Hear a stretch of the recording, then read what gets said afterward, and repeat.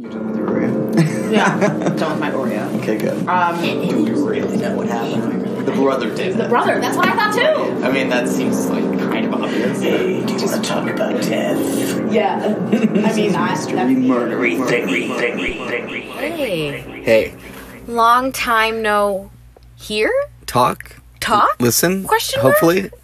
Are you guys still there? So, we have an issue. We're not dead. We're not dead. We do have an issue, though. I thought my Instagram post about our Hiatus. Friday announcement, our hiatus went out, but it didn't. Oh, really? Well, sorry, y'all. No, I feel really bad. I don't like doing that. I like to keep in communication with what we're doing, and it bothers me that happened, and I'm really sorry. Wow. But we have changed to every other week. So, yeah, I think we're just gonna go with every other week. Yes. That way we can do more research. That's exactly what I wanted to do. Because, like, I started that book on the Condor. Yeah, there's a lot of stuff where I'm like, oh, this has a book Condor. with it. Like, I didn't know that. Like, we recorded 2 days. Like, oh, this has a fucking book. And also, we have jobs that we have to go to Full-time all jobs. day, which is so annoying. Full time.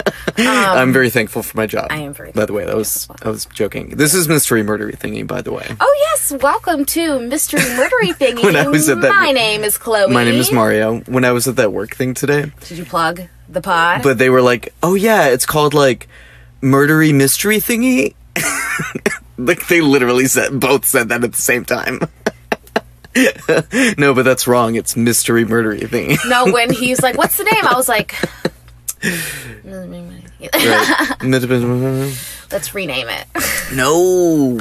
But it That can never perfectly happen. describes what we talk about. It's we true. talk about mystery murdery thingies. What is yours this week? Like, mine is a murdery...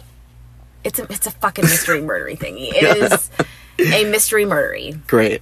I think you should go first. Okay. I'll go Just first. Change it up. Change it up a little bit. Yeah. Mine's going to be a little bit short.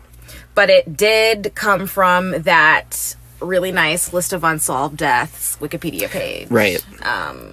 There's some one of our key resources. Key resources. Yes. One of the ones I started reading, but I was like, oh wow, and then I was like, oh, you know what, Mario did that one. It's not the guy who like died in New Zealand or whatever, or like he died in like Antarctica and he like couldn't get airlifted or something. Yes, yeah. And, like don't really know. He got really right. sick and they don't really know why. And The episode about the polar mysteries, right? yes, the polar Right. mysteries. That was a Right. good one. Okay. Because we've been all over the world. All over the world. I was going to do one from Nigeria, but it's wasn't not a a mystery. Well, I guess there are mystery aspects to it, but I don't know. But It sometimes was, that happens, you know, you just like, you keep looking into it and it's like, oh, somebody did solve it eventually. yeah, Okay. it's called the Ibadan Forest of Horror. Ooh. And it's basically a kidnapping den. Yeah. Yeah, lots of dead bodies. Ooh. Very nasty, very God. gruesome. But Sounds like a literal horror movie. yeah. Jesus. Anyway, moving on to something else. So I'm going to talk about the death of Gary DeVore. Do you know who Gary DeVore is? I don't think so. So mine's like a Hollywood mystery. Those are my favorite. So Gary DeVore was a Hollywood screenwriter, best known for Raw Deal with Arnold Schwarzenegger and Dogs of War with Christopher Walken. I've heard of that one. And so at the time of his death in 1997, he was working on a new script called The Big Steal. Now, it would be an action thriller movie based on the 1949 heist movie, The Big Steal. And this would be he was a screenwriter and producer. This would be his directing debut. And it was unlike any of the other films that he had ever written, which were usually witty and like action but comedic. And this one was an action thriller, so it's definitely something different. It was going to be very political.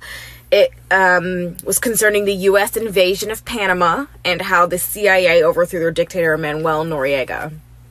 Now, I'm going to go into it a little bit, but that a little bit later. But note that the script was highly critical of the USA's actions in this matter.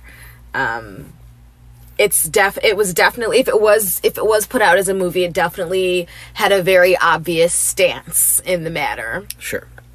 So on the night of June 28th, 1997, Gary had just finished his script for The Big Steal, and he was driving home from Santa Fe, New Mexico to Santa Barbara, California, and he never made it home.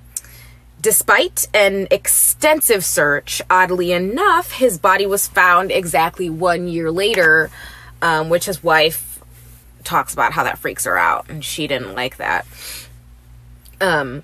He and his car were discovered submerged under a bridge over the California Aqueduct in Palmdale, California. But what's interesting is that, I guess, reportedly that aqueduct had been searched, because there was an extensive search, but then a year later, here's his car and his body. It was actually discovered by an accident specialist who was doing some amateur sleuthing. The officials ruled it an accident, but Gary's wife, as well as other friends and family, believe that he was murdered by the U.S. government and that they're trying to cover it up. So let's get into this. The official explanation. So like I said, it was deemed a tragic accident, and the official report itself was really suspicious. His laptop containing the copy of the script was missing. His handgun, as well as ammunition that he kept with him when he went on long road trips, was missing. And so were his hands. For the official account to check out, according to the report, if they were to walk through, like, how they described it happened, Gary would have had to drive 2 miles against traffic without being seen, in the dark, without headlights, through the guardrail into the aqueduct. The investigation had determined that the headlights had been deliberately shut off, which I don't know how they can determine that. I was kind of confused. Like someone cut the wire or something? I couldn't... Huh. I don't know. Curious. And the investigation wasn't that great in the first place. Wendy DeVore, his widow, had pushed the investigators to dig deeper, and they eventually found finger bones under the silt that had gathered towards the back of the car. It was really submerged in there. Unsure if they're his, they really weren't sure, because Gary also had a pinky deformity, and that would be like a positive ID that these were belonging to him. The investigators talked about finding over 23 bones, but turns out they only found 3. The report also confirmed that the rumors were true. The bones were actually hundreds of years old and never confirmed to be Gary's at all. Wendy commissioned a second autopsy to be done, but she never saw or heard anything of that report. I've heard of that happening before. That's so strange when families get, like, these autopsies or re-examinations done, but then somehow they don't ever end up getting the actual report for their money. It's like, it doesn't make any sense. Yeah, there's a lot of questions here. Yeah. Wendy talked about how Gary's research for writing the script, his research into the Panama invasion really started to affect him. So Wendy told CNN, quote, "He had been very disturbed over some of the things that he had been finding in his research. He was researching the United States invasion of Panama because he was setting the actual story that he was writing against this and the overthrow of Noriega and the enormous amounts of money laundering in the Panamanian banks, also our own government's money laundering," end quote. Dr. Matthew Alford, who I'll talk about a lot through this article, he is a writer of the award-winning documentary and book, The Writer with No Hands. He did, I believe it was a decade of research on the case before putting through this documentary in 2017.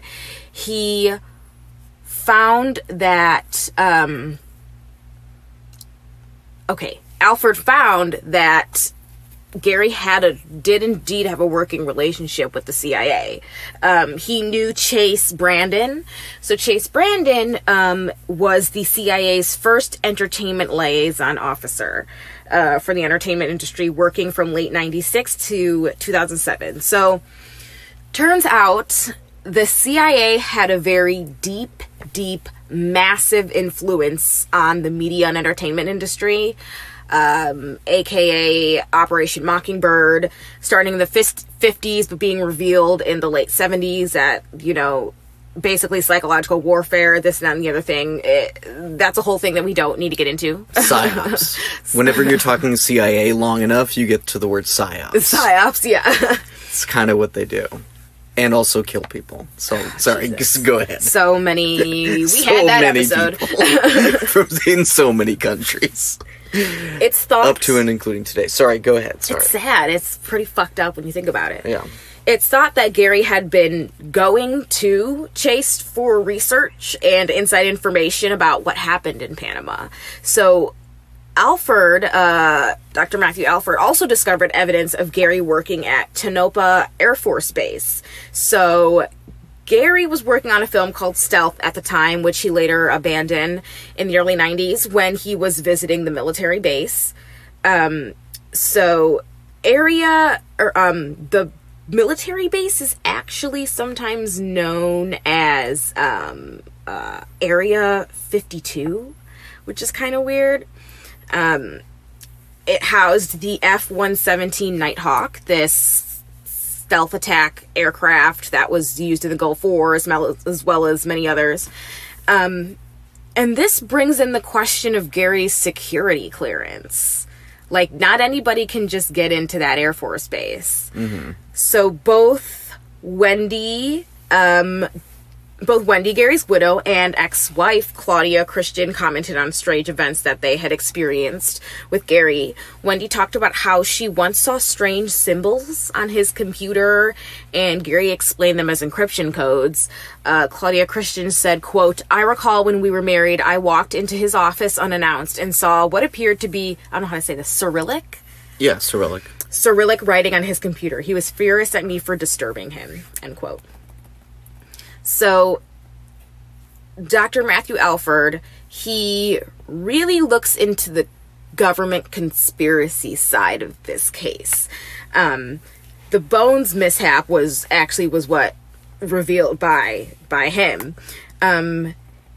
He also talks about, and many other people talk about, how there was an unmarked black helicopter seen hovering above the area where his car was discovered, like when it was happening. Mike Burridge, the public information officer for the Santa Barbara Sheriff's Department, recalls the incident, saying that he remembers seeing someone taking pictures, and that actually it was like the helicopter was flying really low. Quote, "As soon as he put the camera back on the tripod and panned down that way and began to record, the helicopter took off. He, the cameraman, told me when he looked at it, it didn't have any markings. There was no tail number, no end number. Everybody inside the helicopter was wearing dark clothing. It was completely black. I could see the majority of that with my naked eye. It was that close. That obviously raised suspicions about who was in that aircraft," end quote. The next day, Mike Burridge received an unsolicited phone call from a man named Anderson, claiming to be a public information officer from the Air Force. And this Anderson guy explained that they had been receiving lots of radio interference in that area, and they had sent a crew to go check it out. So that's why that helicopter was there. You don't need to worry about it. It's fine. After the phone number that Anderson provided didn't check out, Burridge went to the Air Force Public Affairs office and talked to them about it, and they were unable to identify any Anderson, and that they couldn't really figure out what he was talking about. This story that was corroborated by Wendy and her friends, Burridge also explains how days after the disappearance, Chase Brandon showed up at Wendy's house and went into Gary's office when a friend of Wendy's had gone into the room to find a sweater, she saw Brendan, sees Chase Brandon bent over Gary's computer, and when Wendy checked the computer shortly afterwards, she found that it had been frozen and completely unusable, and they'd throw it out. Burridge decided to get in contact with Chase Brandon himself to see, what's going on here. But he had no luck. He was literally ignoring phone calls, letters, everything.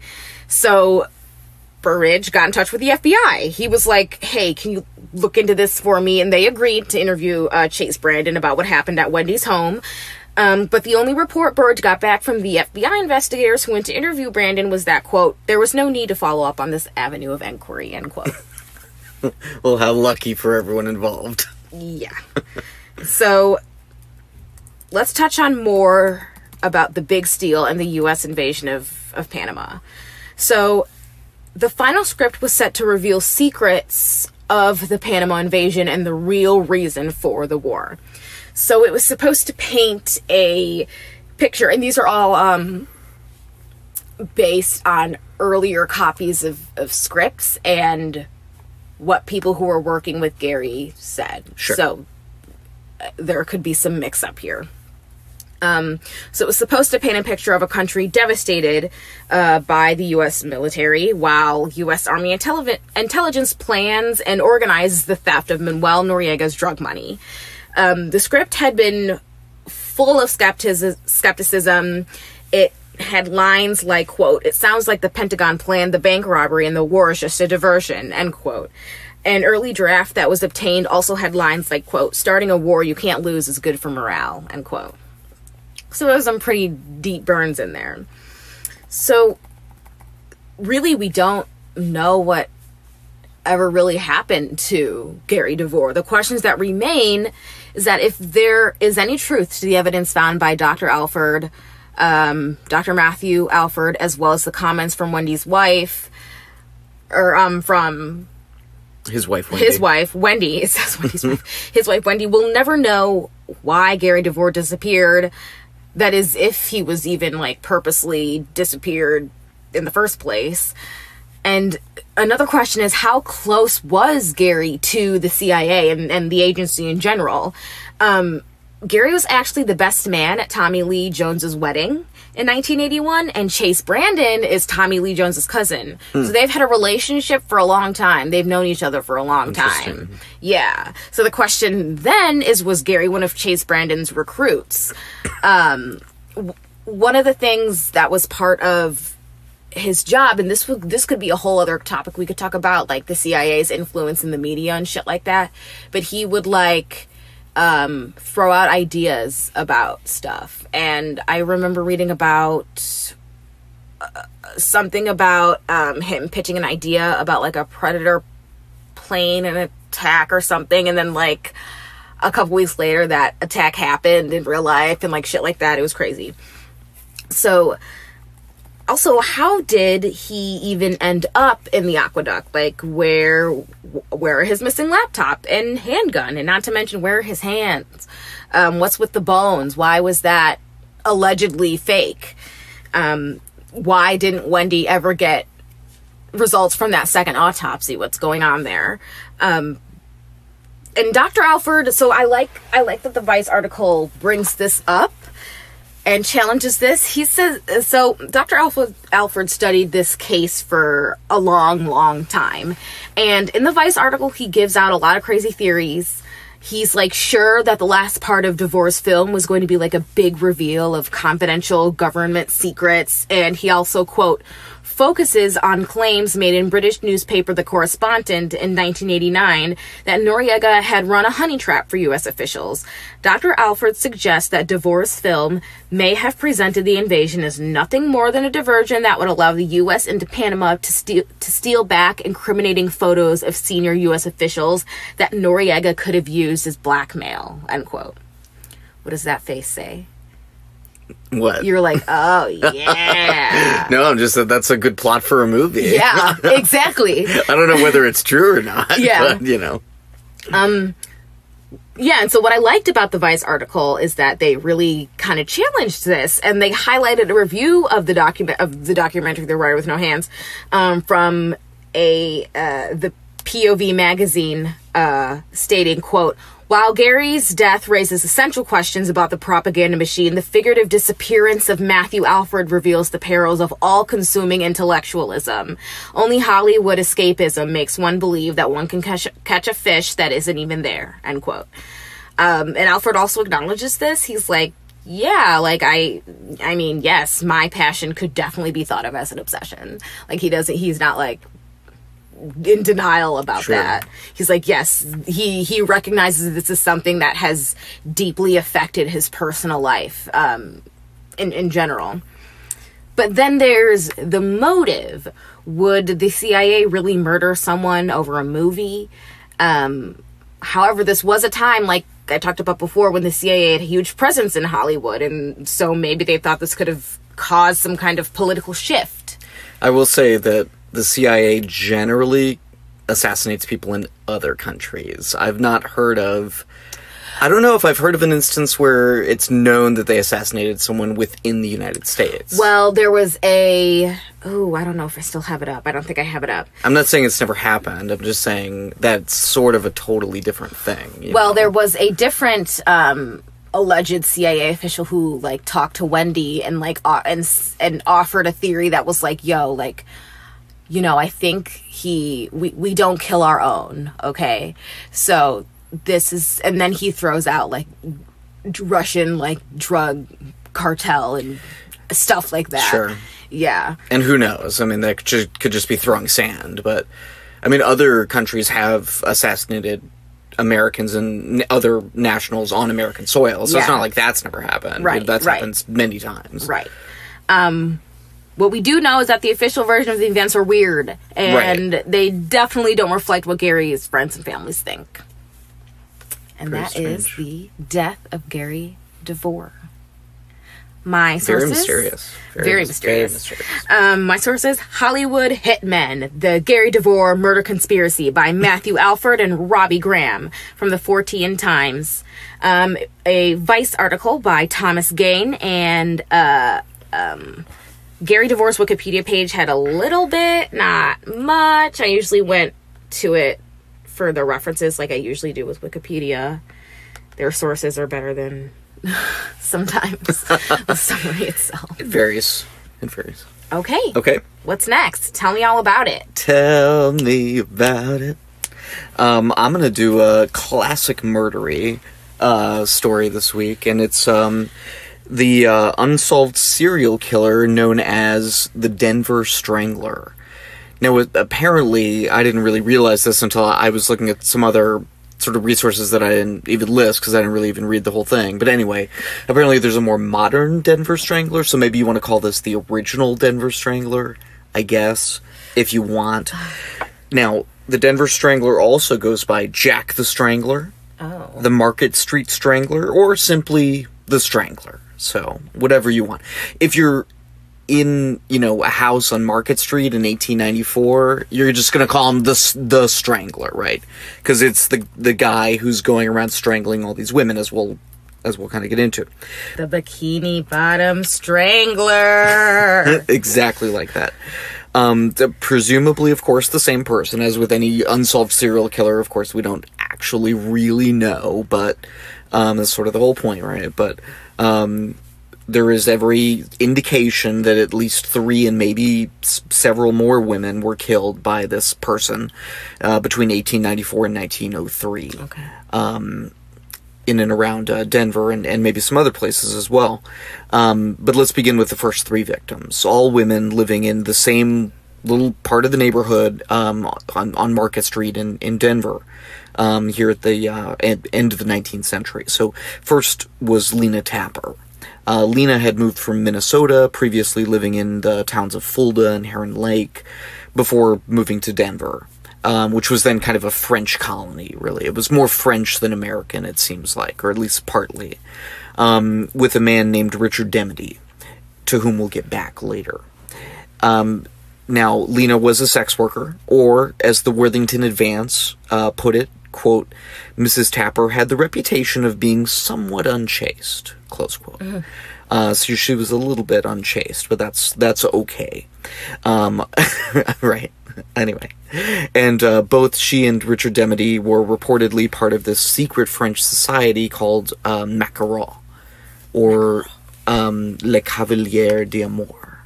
Okay. Yeah. So super cool. I guess. I don't know. Which I don't really know much about it. It seems to be very mysterious. I could find very little information about it on the interwebs. Damn. Maybe that's just because it's not very important, or maybe it's because it's very mysterious. So Because it is very important. Perhaps it's a mystery. But apparently, Lena and Richard and these other Mackerel people may or may not have been getting up to some pretty shady shit around Denver around the 19th century. So maybe allegedly. In any case, Lena met her untimely end, unfortunately, on September 3rd of 1894. And this was the first gruesome murder in this seamy corner of Denver that would come to, haunt them. It was determined that Lena died by choking, strangulation, and she was found lying on her bed. This would come to mark the modus operandi of a series of ghastly murders that would come to, as I said, haunt the area around Market Street over the course of the next decade. So, second victim, Marie Kentasois, or however you actually say that. Kentasois. I am not entirely sure. Marie was also, quote-unquote, somewhat unchaste, and, like Lena, was also tied to the Mackerel. She was shacking up with this guy named Tony Sanders, to whom we'll get back later. Oh? I think you can see where I'm going, right? Yes. So some of these people will be in the list of suspects. So that's what I'm hinting at here. Marie became the Denver Strangler's second victim, and her body was found on October 28th. Just like Lena, she was found strangled and lying in her bed. And this is how the Morning Call described the state of the neighborhood after this second grisly murder was discovered. Quote, "The occupants of a house on Market Street are in a state bordering on panic in consequence of the belief that they are in danger at the hands of a supposed strangler." Close quote. Yes, they are in a panic. 5 men were arrested after the discovery of Marie's body, and these did include Richard Demedy, the lover of the first victim, Lena, who had, quote-unquote, recently made overtures, again, according to the Morning Call, to the second victim, Marie. So he's living with the first victim, was sort of flirting with the second victim. So, yeah, clearly there's going to be a lot of suspicion around this Demedy character. Is that what recently made overtures means? In 1894 speak, when you're writing it in the paper, yes, that's like, maybe they were, doing it on the down low, perhaps. Who knows, right? That's not how people talked at any time ever, by the way. So Marie's, some of the other suspects that were arrested, Marie's last boyfriend, Charlie Shutton, John Callahan, a guy who had reportedly claimed to have been robbed when he was in Marie's house, like the week before or something, of $170, which was a lot of money at that time in that place. So he was also arrested, and he was also allegedly seen in the area the night of the crime. 2 other men... Sorry? I was just saying there's a lot of potential... Oh, yes. There are lots of I'm not going to talk about all the suspects, because there's just way too many, and some of them don't even matter enough to talk about. Yeah. So 2 other men who were in the house the night of the murder were also arrested, but quickly released due to lack of evidence. And these were Antonio Santopietro, a recently laid-off messenger for the police department, and Emile Taymans, who was Marie's cook. And Emile was apparently super jealous of Antonio because Marie liked Antonio, but Emile liked Marie. And I'm not too sure, but I'm fairly certain that Antonio didn't like Marie back. What kind of... So there's a whole... Degrassi bullshit is this? Whole thing going on there that I am not gonna get too far into. Rom-com. Could have a whole movie just about their relationship. Murdery rom-com. Right. So none of the other people in the house the night of the murder reportedly heard anything.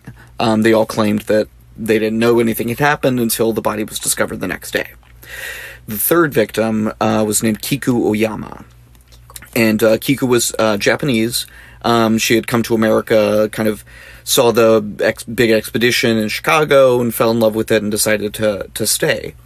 Kiko was perhaps also unchaste. Definitely friends with a lot of unchaste women. Soon before her murder, Kiku kind of had this little, I don't know, adventure, you might say, I don't know, where she had bailed out a bunch of women who had gotten caught up in a raid on the sort of red light district there in Denver, right? So she, along with her sort of boyfriend, Imi Oyama, another cook, and, sorry, it's just two other people. I realized how that sounded when I said it. Imi Oyama, who was also a cook, and a French saloon keeper went to go bail these women out. Now, the saloon keeper was there because he had money. So he fronted the money, and they sort of, convinced him to do this. And later, he demanded not only his money back, but also an extra $33, which was a lot of money. And Kiku was not happy about this, and they had reportedly a loud argument about it. And at least some of the people, thought maybe this had something to do with what happened. But the saloon keeper never came back anywhere else that I read anything, so I really have no idea. There's another suspect, sure. Why not? Throw another one out. Just a lot Don't even know his name. Like you said earlier, a lot of shady shit going on. There was a shit ton of shady shit going on around Denver at this time, apparently. A shit ton of shady shit. There was something in one of the... I read a bunch of old-timey news articles for this, by the way. I remember you read ones about, with their, gossip columns and stuff. Oh, yeah, just so much. It was came back from it was this Facebook town today. In the paper. It was crazy. I didn't know that ever existed, but... no, yeah, one of the writers, they said, the two most infamous towns in all the world, Amsterdam and Denver. And that was I don't know, but okay. I guess at that time, Denver was real seedy. So, to get back to the story, Kiku was last seen alive on the evening of November 13th, 1894. What apparently happened was she was visiting a friend whom she left at 10 p.m., saying that she was going to go to sleep, and then she went back to her house and drew the curtains, right? Presumably went to sleep. Her boyfriend, Emi, took one of his long late-night walks that he was wont to take. Not sure what that means, but whatever he was doing it until about 3 a.m. Oh. When he came back, and at that point, he found Kiku not quite dead. She was strangled. Like the other victims, she had been at least partially strangled by a towel used as a kind of, garrote, right? And the towel was still tightly bound around her neck, but she was still breathing slightly when he came in. And like the other victims, she was lying on the bed. And apparently, although, Emi swiftly intervened, she died soon thereafter, moments afterwards. Oh, God. And did not reveal her killer or say anything, per se. She probably couldn't say anything. It would seem not. That she was almost literally in her last gasp of breath in life. Emi ran to go get help, which aroused the attention of a nearby policeman named Carberry, who went in and witnessed the, just dead Kiku, yeah. He also saw signs of a violent struggle that seems to have occurred prior to her killing. And finger marks were clearly visible where Kiku had been strangled, as well as, apparently, with the towel. She also had a superficial bruise on her forehead. But they said her skull wasn't fractured or anything. There was something. So yeah, clearly there was some kind of fracas before her actual murder. So a little assessment on the mood of Market Street at this point, right? Another murder in the past 3 months has occurred, right? In this little, this street, just one street, literally just doors down from one another. I mean, that's how crazy this is, right? If you're living in this area.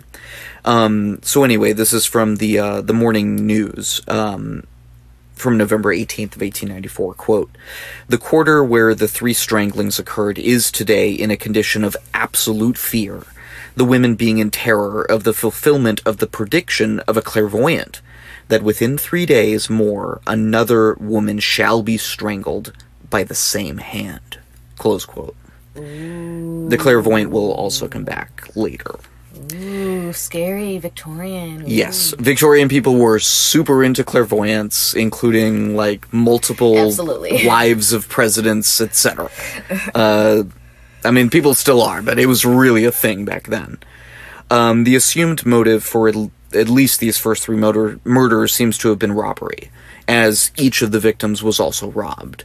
So it doesn't seem necessarily that this was, I don't know, what do you want to say? A serial killer who's doing it for fun? I don't know.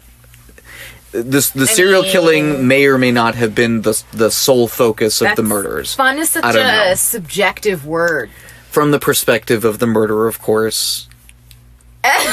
Not condoning murder. Sorry. So For shits and giggles, or what? They have a pathology that causes them to misapprehend that this kind of thing is enjoyable. That's what I'm trying to say. But if, in fact, the so-called Denver Strangler is also responsible for some later killings, right, in Ohio and New York, then perhaps it is a more, I don't know, bona fide serial killer, what we conceive of as a serial killer typically. So one later suspected victim, killed in 1898, so about 4 years later, was named Julia Vaught. And Julia was, in fact, that clairvoyant and medium that was mentioned in that news article. When all of, the killings were occurring, Julia had offered her services to the police, doing her civic duty.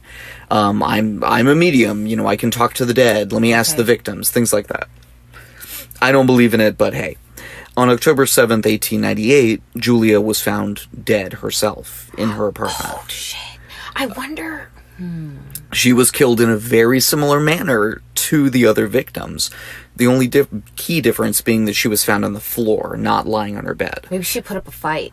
That could have been. I mean, also with these things, the details are so scant. It's hard to make determinations. But police did suspect, apparently, that the killer either genuinely was afraid that Julia, knew something, whether supernaturally or not, or they just felt like they couldn't take the chance, right? Better just to silence her.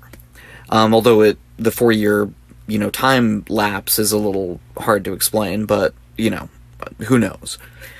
The last suspected victim was killed in 1903, so about, again, 9 years later, and she was Mabel Brown, and her killing also, it just mainly fit the MO, like, perfectly. That's why people think it was. You said it was 3 years later? 9 years after the initial killings. She was strangled with visible marks on her throat, and she was also lying on her bed. And the papers, connected them for sure. And it was in the same Denver area? Right, and it was in that same, area on Market Street in Denver. Do they think it was somebody local then? Who knows, right? But, yeah, the main suspects lived in Denver. But, yeah, I was actually going to kind of get to the suspects, yeah. First one I'll talk about was named Victor Monchereau.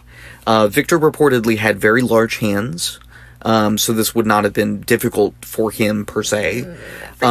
He was accused in a drunken rant by a man named Alphonse Lamar, who I'll get much more into here in a second, specifically of the killing of Marie Cantusseau, the second victim, but also others, but that one, specifically. After being arrested, Victor Monchereau implicated Alphonse Lamar, so they were accusing each other, at the same time. The police were in this room interrogating one, and she said, literally bull. that. Yeah, he said kind of stuff going on here. They said, all said. And apparently these were not, the most upstanding people in the world, so... just in general, the suspects. So Alphonse Lamar, to whom I, just referred, was implicated by Victor Monchereau, yes, back. And according to, the Evening World, but let me talk about Alphonse Lamar. Sorry, it gets so fucking complicated. I'm gonna give a description from a newspaper of Alphonse Lamar accusing Victor Monchereau. Okay. So this is from the Evening World, and here's what he said, according to the paper. Quote, "I know who killed that woman," announced Lamar. "I know the man. Lamar brought his fist down on the table with terrific force as he said the words. It was Victor who did it. It was Victor! Victor! Damn it, Victor! Stuff like that. He stole the cookie from the cookie jar. Oh my god, I shouldn't do that. According to Alphonse Lamar, Victor was under the impression that Marie had been given a large sum of money to hold in her house by a friend and Money, killed her money. during the robbery. So, again, yes, keying into what we already suspected was robbery was the motive. Alphonse went on to explain... that Victor found only $68, very disappointingly, when he searched Marie's home. Allegedly. He vehemently denounced Victor, whom he claimed to have met while they were both serving time in San Quentin. After being arrested on suspicion of himself being the Strangler, Alphonse confessed that he was approached by Victor to do the job, but refused, and Victor did it himself. Victor allegedly also confessed to killing other women by strangulation, and that he intended to kill more. Close quote. So is Victor full of shit, or what?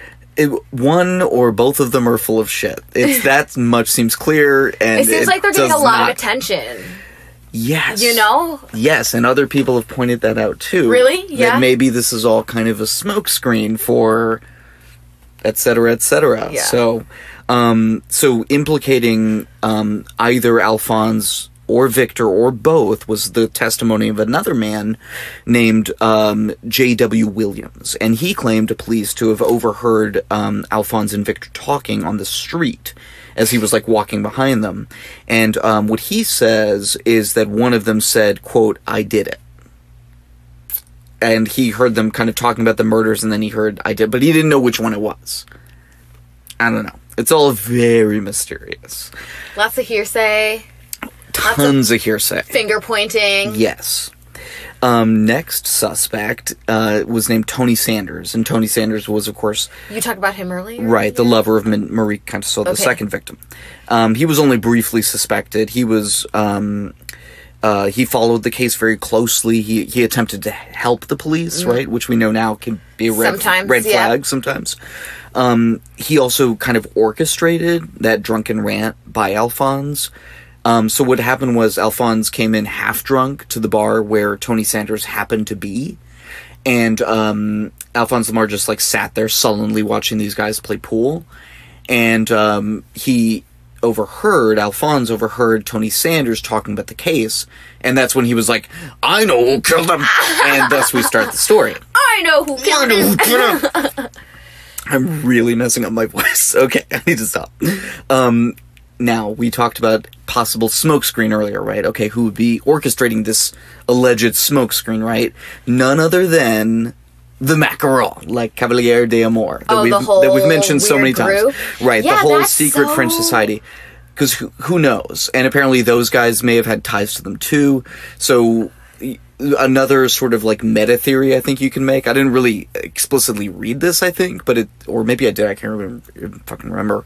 But is that they were orchestrating these robberies, and just, you know, using the sensational killings as a smokescreen, and then sending these guys out to accuse one another so the police didn't know what to do.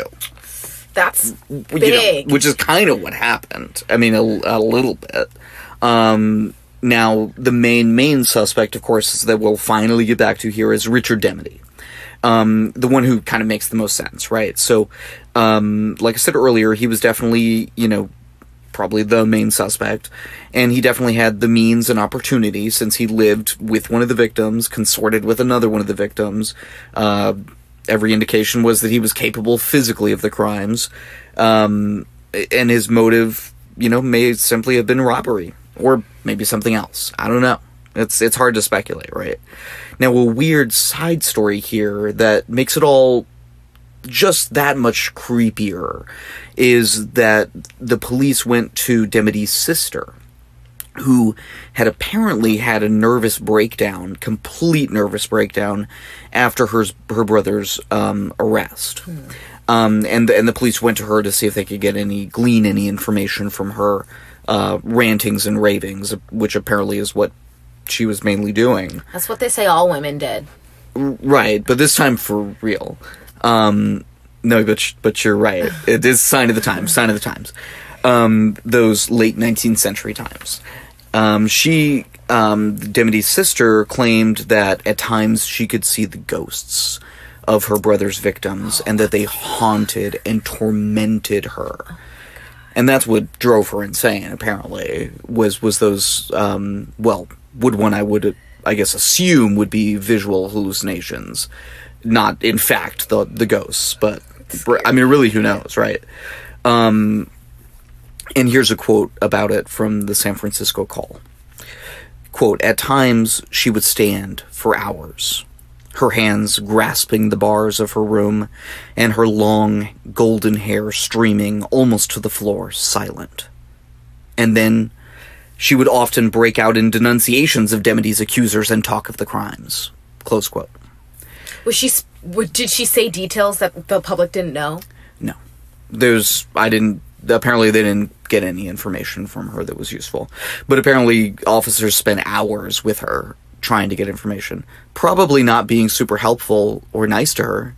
That's what I would imagine.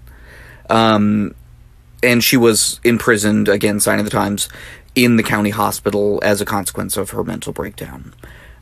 She wasn't given treatment, per se, is what it seems.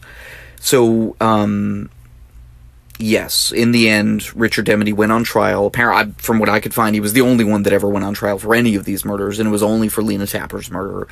And he was acquitted. Okay, so it wasn't like a, What?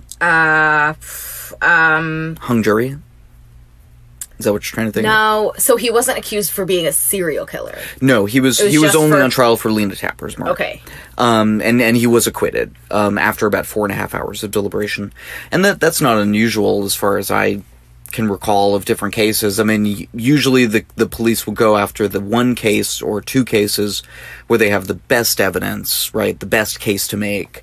And if there are other murders, well, hey, we're going to send him away for life anyway. Maybe he did it, maybe he didn't. Right, but what's the use in pursuing this case that we think we might lose? Again, this is from the prosecutor's perspective, right? Anyway, and after Richard Demity was freed, he did move to Brazil, for whatever that's worth. He left the country soon after, so who knows? There, like I said before, are like a bunch of other suspects that I'm definitely not going to get into. But I did want to mention the one wild and wacky theory, of course, that has to always come up, that, because it is technically possible, that the Denver Strangler may in fact be Jack the Ripper. Always. Jack the Strangler, Jack the Ripper, and of course, just to throw it in for a little more spice, could technically also have been the Servant Girl Annihilator. They could all have been the same person. It is technically not impossible. So that's my story for this week. Yay! Great. It's freaky when it all comes together like that. Freaky Wednesday. Can you imagine if the Servant Girl Annihilator and Jack the Ripper were like all the same? I think I remember like looking at it. It's like they were all within a lifetime of each other. Yeah. I think that's all you really need. And in the 19th century, you could get from Denver to Austin to London pretty easily. You could? Sure. I mean, it would take you maybe like 6 months or a year or 2 years or 5 years. Yeah, you could hop on a boat. It's like not that hard. See ya. Know? It's not like it's 5,000 BC. I don't know. It's not like you have a social security number or some shit, you know? Exactly. Just call yourself H.H. Holmes, set yourself up as a legitimate businessman and start wholesale murdering people and throwing their bodies through fucking trapdoors. You could do it. Broken mattresses. Right. Gas rooms. Going through a chute. The crazy thing is we could never talk about H.H. Holmes, though, because it's just not a mystery. But it is super interesting and terrible. Fucked up. And really, really fucked up. Well, do we know for sure how many people he killed? I don't know. Anyway. Who cares? I know, right. Fuck you. Right. Who fucking does bullshit? I'm sorry. I shouldn't get on that. That makes me angry. Yeah. Anger. So my... Flames in the side of my face. Flames coming out of my face. Love you, Madeline Kahn. Wikipedia, I'm just going to say my sources now, Wikipedia, the Denver Strangler page, and a bunch of different newspapers. So, The Sun, the Worthington Advance, the Morning Call, the Evening World, the Evening Star, the San Francisco Call, Vermont Phoenix, the Wilmington Daily Republican, Spokane Press, Omaha Daily Bee, the Morning News, the Salt Lake Herald, the Herald, St. Paul Globe, the Morning News, Washington Bee, and Fort Worth Gazette. Okay. Oh, yeah, that was all so many, like... If you go to the Denver... Microfiche. I mean, it was microfiche, but it was zooming at this point, on, like, tiny articles. But yeah, if you go to the Wikipedia article for Denver Strangler, they have links to 25 different news pages from the 19th century. It's actually pretty fun to look at if you're a super nerd. I mean, I'm not a super nerd because those people are actually doing meaningful things with their lives with their nerdery, but I like to think of myself as a nerd. Okay, you got any weird shit in the news? Do have some weird shit in the news. Go. So let's take a look here. Okay. This is what we're gonna do. Title. This is from the OCR. Huh? The Orange County Register. Oh. I was like, the fuck? So I've got some Disneyland Paris news. The title is Disneyland Paris visitor on bad LSD trip falls into Adventureland Lake, turns up naked after 130-person search. Jesus Christ. So, and it's funny because he's okay. Okay, everybody, he's fine. But will we ever be Will okay? we be okay? Again? So the 32-year-old man was reported missing Friday night. This was on the 23rd. Just kind of petered out there, didn't you? 23rd. 2 days ago. So this past Friday night, he was reported missing by his 30-year-old girlfriend. And so she tells police, she's like, yeah, my boyfriend fell into the Adventureland Lake and he didn't, like, come back after. And so this was after she, like, they popped some LSD together. So she, you know, talks to the theme park officials, and there's a search party. There was 30 firefighters, 10 divers, 10 policemen, 80 Disneyland Paris employees, and a police helicopter with thermal imaging cameras. So, yeah. Wow. And, he was found on the bank of the lake at 12:30 a.m. Saturday morning. So there was a follow-up story, and so, like, he was found naked about a mile from the theme park. Quote, he was walking in the middle of the road. He did not have a centimeter of cloth on him, and he walked barefoot. End quote. The shock driver who found the Swiss man told Le Parisien, translated from French, quote, I stopped, got out of the car, and went to meet him, end quote. Yeah, so that guy, like, took him to his house, gave him some clothes, and drove him back to, like, the park. Wow. Yeah, nice guy. But, they were detained for narcotics use, but then, you know, they were on their way by Right. Saturday afternoon. And he's got a crazy story. Oh, Jesus. My weird shit is, well, it's not that weird. It's more just, like, interesting and kind of nice. But anyway, it's all I could find. And it's from the Reuters Oddly Enough page that I love so much. Mm-hmm. And it's from George Sargent. And it's titled, From Tree to Chair Without Carpentry. UK Couple Grows Furniture. So, apparently this is a thing that one can do. And apparently people have been doing it for thousands of years. Sort of like an ancient kind of thing. Makes sense. And yeah. So there is a sort of technique by which one can cajole, you know, a growing sapling into a certain form. And that form could be a chair or a table or a lamp. And these How people... do you move it? Well, very subtly, apparently. So you tie it or, you know, kind of, you know, put something there to obstruct it. But they said the first crop that they tried to do, well, a lot of it got trampled and like, destroyed by animals and stuff. But some of them also didn't work because they were trying to, like, force it away from where it was trying to grow, rather than, like, shaping it around the direction it's trying to grow. So apparently it's complicated. Yeah. Do you have to water it? Is it supposed to be for indoor use? Well, you grow the tree into the shape and then you harvest the tree. So it takes years and years and years. They said it takes like 9 years or something, I can't remember, for you to get like a chair or something. So they have pre-orders out till like 2030. And they also, these things cost like thousands and thousands of dollars. That's a nice gift that you like forget about. You're like, oh, right. My tree chair. But you know, to them it's like, well, the guy who it was his main idea, he and his wife do it together. I guess he had like a spinal deformity when he was growing up, and the, you know, doctors and stuff helped him to correct it, and that kind of inspired him. And I guess he also like heard about this thing that you could do this, and just felt like, hey, this is my calling. Like, this is what I'm going to do with the rest of my life, is like be a champion for this. I love that. And it's like, you know, from his perspective, it's like more sustainable. It doesn't involve, you know, all these like machines and everything. And true, it is an environmentally friendly tactic. So, you know, sustainability, which is always good. So, yeah, I think that's about it. Thanks for listening. Thank you so much for listening, and we'll see you. Like we said, you know, we are, you know, just going every other week, so don't expect it every Wednesday, but every other Wednesday. Every other Wednesday. And we'll hold ourselves to doing more research to justify that. I'm very excited. Yes. To start this process. Yes. We can watch more documentaries, and yeah, it's just gonna be good. So, yeah. Thanks for listening. Hit up our Hit us up Insta. on all the social medias, Instagram, Facebook, and Twitter. I've been doing a lot of tweetering, sorry, because, you know, other things are happening in the world. And then like corrected yourself to the wrong thing because you're trying to be charming. Gotta be idiomatic. I think you're charming. In your own particular idiom, sir. Sorry, random Monty Python reference. So it happens with you a lot. Yeah. It's not a complaint. Could be worse. Yeah, Mario Text 30. That's my tweeter. So, have a good bye. Okay, or whatever. Bye.